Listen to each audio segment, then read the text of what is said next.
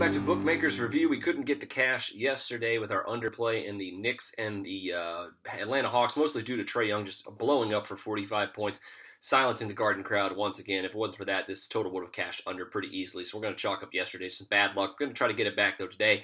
And with a play on the under in the first half here between the Suns and the Minnesota Timberwolves at 117 points. Now, this total's been going the wrong direction, but I think that the first half defense, at least for the start of this game, will be good enough to cash the under here. No CP3 still for the Suns, no Cameron Johnson, and the Wolves have been an extremely good defense so far this season at home, and they have the motivation on their hands too because they have been teetering back and forth between the play-in tournament and being that 6th seed here with the Denver Nuggets, and they have a tough stretch right now down the stretch.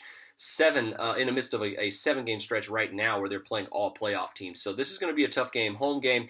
Obviously a little bit of question mark with Karl Anthony Towns being questionable here, but he was questionable Monday and ended up playing really well.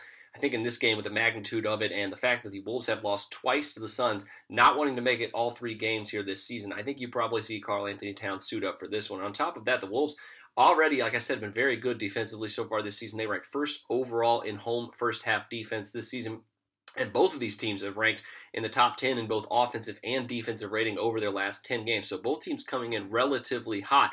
And I think Minnesota are going to come out fired up, though, after losing the first 2 games of this series against the Suns, knowing that the Suns are a little bit banged up right now and knowing that they need every win they can here on this stretch run of the season in order to avoid the play-in tournament. But right now, defensively, I think the Suns first half-wise looking really good as well, too, regardless of who has been playing for them. Suns ranked 4th in first half defense over their last 10 games, and on the road they are 2nd to only Boston in first half defense. So they are in a really good spot here, as well as the Wolves, to play a little bit of defense. I'm hoping the Suns can control the pace here in this one, which is kind of my lone concern. If this game's pace favors the Wolves, then we're in trouble on this one. But if the Suns are able to slow them down, force them to defend long sections of the shot clock, and then on top of that, force them into longer offensive sets without a lot of transition offense, I think you see this under here in the first half go under. I like it here to add it at 117 to your NBA picks, and best of luck to you on all your NBA action and any upcoming college action. But until then, best of luck to you on all your NBA and college basketball action.